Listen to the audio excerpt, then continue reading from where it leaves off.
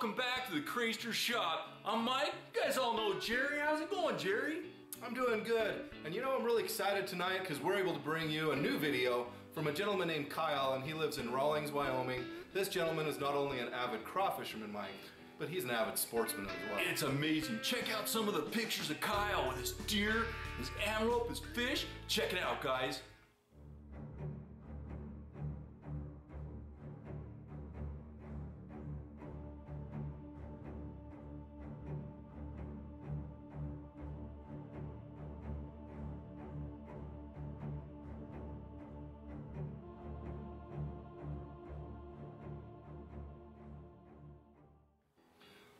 Wow, so can you believe all the pictures that Kyle shared with us there? What a sportsman. That's great.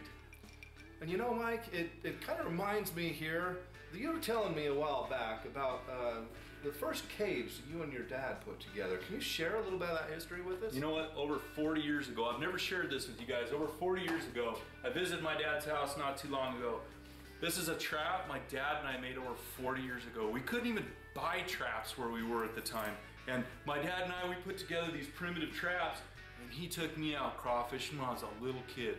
I just loved it. And then Jake and I later, you know, we started crawfishing. You guys know that story. We started making really great traps. Now, one thing I really like, Kyle is amazing. He's a lot like us. You know, we cut those traps you buy in the store.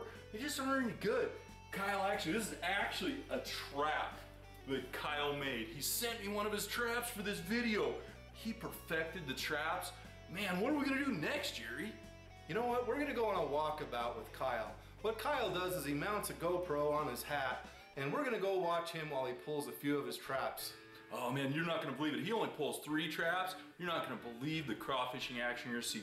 Now, after you watch this, we're gonna go and Kyle's gonna have a sit down with us, and he's gonna tell you about his bait he uses, about how he makes his traps. He's really gonna help people out on the Crayster channel fish for crawfish better. Now come with us on the walkabout with Kyle.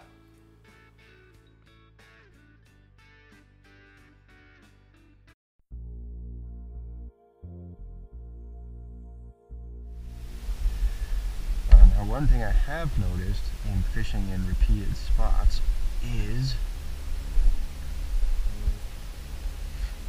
if you come out here and you catch a bunch, of big ones, and the next time you'll fish in that spot, it'll be a bunch of little ones. I think you catch all the big ones out, and then all the tiny ones get to move in because the big dominant ones are gone. So we'll see if that's true here. It has been a week. Typically, that's when I fish a place, you know, 2 days in a row or every other day when that happens. Doesn't seem to have affected them too much though. There are some awfully big ones in there. So, and see those little spikes in there. I swear that if those weren't in there, that every single one of these would be caught. I was actually fishing with a buddy last weekend when we caught the ones for that humongous boil I had. And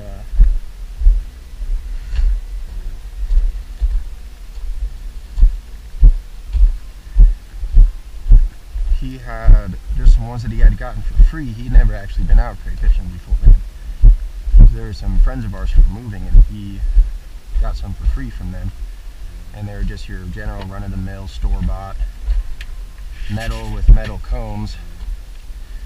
And when we came back the next day, I think he only had 3 or 4 left in his, and they just had all left. And mine were loaded, you know, so they are pretty proven.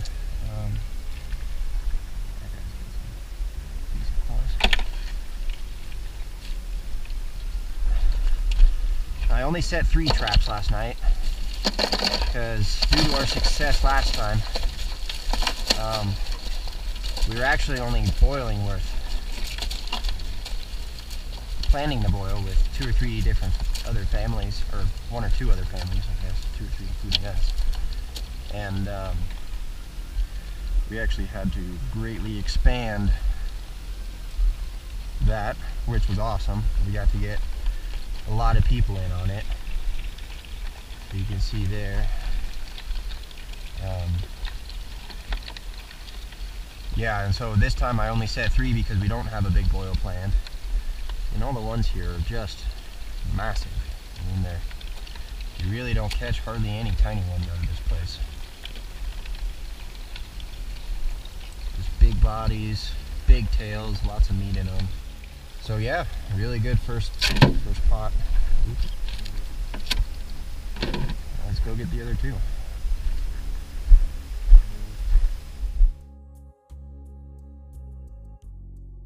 Wow.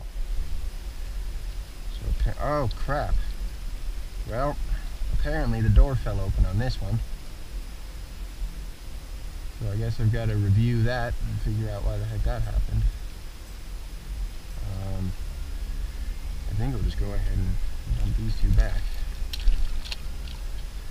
Dang, well that stinks.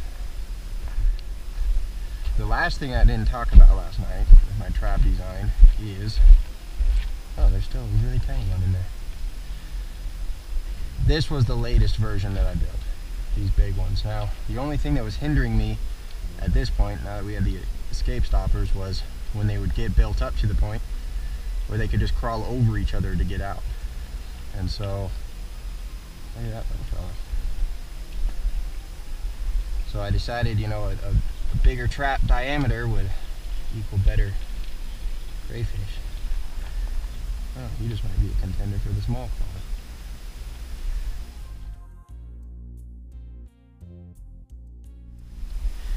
Yeah, that's about the only thing I'm not real happy on my traps right now is the door closures. I use some elastic bands from Walmart, and they seem to really lose their elasticity really quick, and they're not really durable, so I need to figure out a different way of keeping those doors shut. Hasn't bit me yet before, but sure did last night.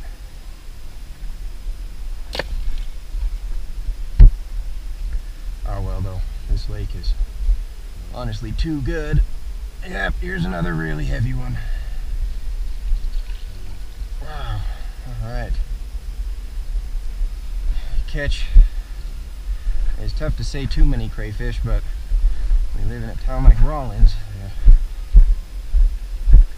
Get back up to the car and take a look in this one here.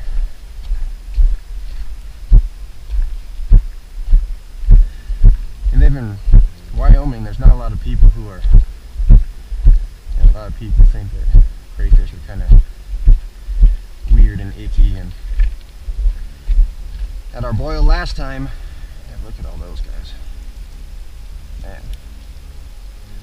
You see with this bigger trap diameter, they're not even close up to these little prickles that keep them from escaping.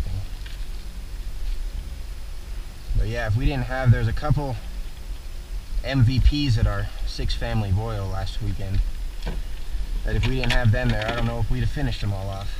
But we had one guy from Louisiana, so you know, he ate a bunch, and then another from Nebraska who was really loving it.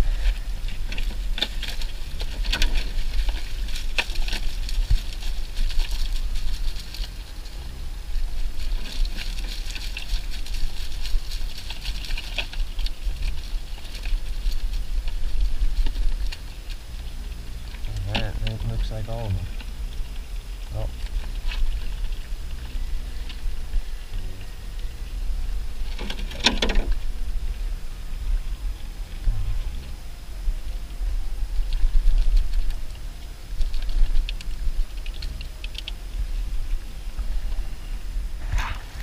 That is just about half a cooler, maybe slightly less. And that's off just 2 traps in this pond. And man, I'm kind of glad we didn't get any in that 3rd one. You'd have to put them all back anyways. There's a big one right there.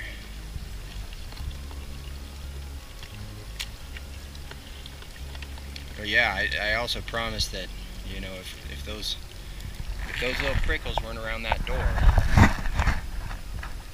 none of these guys would be left in here. Coming out here at 7 a.m. the next morning. I've always wanted to try coming out at like 10 or 11 at night after I set them, leave them in for just a couple hours. I bet you catch, close to twice as many. But because the only thing that hinders the traps is when they're high enough to walk over each other to get out. But without that, I think you catch a ton. But yeah, that's pretty much my crayfish footage for today. Real successful night. This is just an awesome lake. I've never even fished that half of the dam. I'd like to get down by the boat ramp. There's that little, you can maybe see that little kind of finger that sticks out. That's always looked really good to me, but I mean, I've never even gone past the spillway down there. And man, just hammering it. It has 2 traps again. That's pretty crazy. Alright, I'll get all this packed up and we will catch you guys later. Alright, you guys, we made it back down to the Crayster cabin. Man, what'd you think about Kyle's crawfishing? Wasn't that amazing, guys?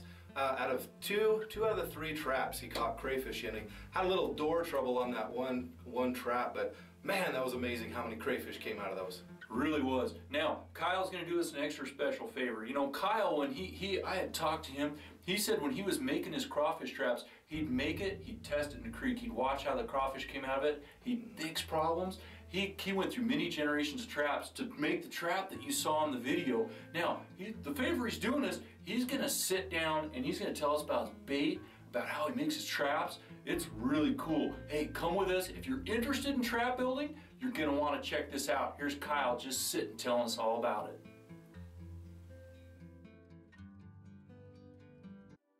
Hello, this is Kyle Spencer from Rawlins, Wyoming, and I was just out here on this beautiful day that Wyoming has given us, and I just wanted to take a couple minutes and talk to you a little bit about my traps and the development and what kind of bait I use before we do some field footage of them in utilization, just so you guys kind of knew what we were talking about.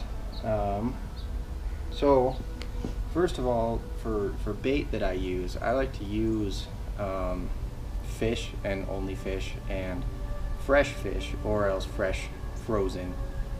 Crayfish don't really like rotten stuff. You know, a lot of people think that they just eat carrion and they go after rotting stuff, kind of like catfish, and they actually don't. They're surprisingly picky eaters, and so I only use fish that I've either caught, and I use the carcasses off the trout that I catch. I only use fish also from the salmon species. Bee flying around here.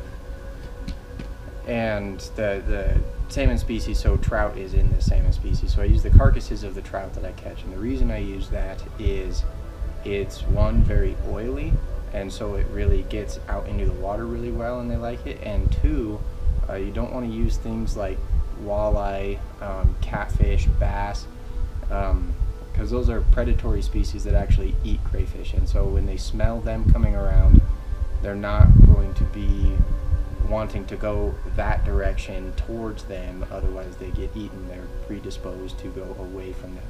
Now when I actually bait my traps, I utilize a bait box. So when I first got into crayfishing, a buddy and I decided to give it a shot. You know, we'd seen them in the waters and we wanted to try it out, and we bought a couple of just the typical real basic plastic with plastic cones just right off the internet, and they're actually plastic and not metal, and we threw those in there and we actually tested them out in a little creek up by where I like to fish and hunt, an area up north of here. And we could actually see them. We throw them in at night and shine flashlights on them, and we could actually watch the crayfish come up to them, how they would react, and then kind of track their performance throughout the night that way.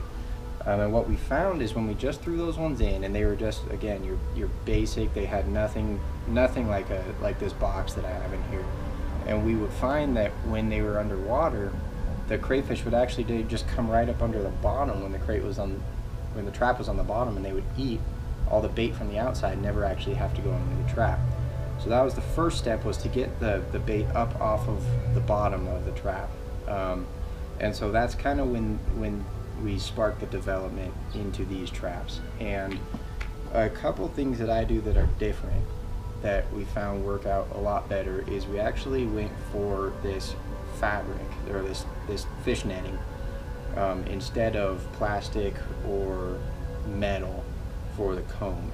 And the crayfish seemed to, when they were side by side with the other traps, the plastic traps, they really seemed to like walking up the fabric better than they liked walking up the plastic, for whatever reason. I don't know if it was the color or the way it felt on their feet, if it just felt unnatural. But a lot of times they would hesitate as they came up to that hard plastic, whereas this, they would just walk right up in. Now the selection of netting, I actually had to do several iterations of that, because I initially had a larger net on here, and I would find that when I come back the next day, they would all have been escaped, and I didn't really know why, because I mean, the holes weren't that big. They weren't any more than an inch or 3/4 of an inch, and I couldn't figure out how they were all escaping. Well, watching them under the flashlight, we actually found that they were able to, you know, get themselves all collected up and squeeze themselves out those little holes in the outside. Now, I don't really understand, like, if I had the big claws and the antennas and everything, how I would somehow get myself to be able to squeeze through a 3/4 inch hole, but they do, and we actually watched them do it. So that fixed a pretty big problem that I had of coming back the next day and there'd only be like a couple big ones in here. But that didn't solve all of our problems. So I pulled the nets out, redid them, got this new net, stuck them back in, and we found that there were still a lot of them escaping. And so we watched them under the flashlight, and most people, you know, they'll do this cone shape and they think, well, you know, that's good enough. Well, that might be good enough if you're throwing them in and coming back in a half hour or an hour when the bait's not done. But if you want to let them soak all night, they will get back out of here. They are surprisingly crafty escape artists. I never knew going into it how difficult it would be to outsmart a crayfish, but they are really quite intelligent about getting in and out of tight spaces. So we started brainstorming, you know, how can we keep them in here? What can we do in order to keep them from getting back out? We thought of trap doors, but we couldn't figure out how to make a trap door that would work, you know, 360 degrees. And we were using the round traps for reasons I'll get to later, but what we ended up landing on eventually was these little prickles in here. I don't know if you can see them real well, but they're just, we cut off a piece of the hardware cloth and we would stick them around in kind of this flower pattern to keep them from going over it. They don't want to crawl over that because it pokes into their bellies when they're trying to scoot around it, and the belly is their soft spot. You know, they have the hard back and the soft belly, and so they don't like that very much, and so it keeps them from just going and crawling right around. But again, when we got these on, we actually were watching them again, and some of the smaller ones were able to crawl in between on the little spacing that they get. They were able to crawl in between the spaces and actually escape. So once again, pulled the net completely off, the cone completely off, and added a second layer, and you can see they're quite a bit more dense in there now. Added a second layer of those, and those have almost completely fixed the problem of them escaping.